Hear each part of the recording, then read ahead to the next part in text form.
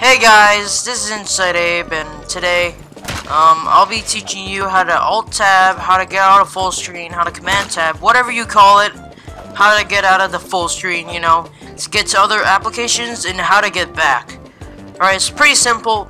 What you want to do is do Command Tab, and then it'll exit you out. Look, see, here's my little screen recorder thing. Okay, so what you want to do is move this, alright? Make sure all these windows are out of the way, okay? Click this, and right click, yep, that's about right. Click here, and now this will show. And there you go. Now you're back. There might be a little bug where you like pause and you want to like turn all the way. So what you want to do is just click pause and then unpause, and then now you should move freely. I mean, I already did it like 100 times, so it doesn't happen to me as much. So thanks for watching. If you guys enjoyed this video, don't forget to like, comment, and subscribe, and I'll see you guys in the next video. Peace out, y'all.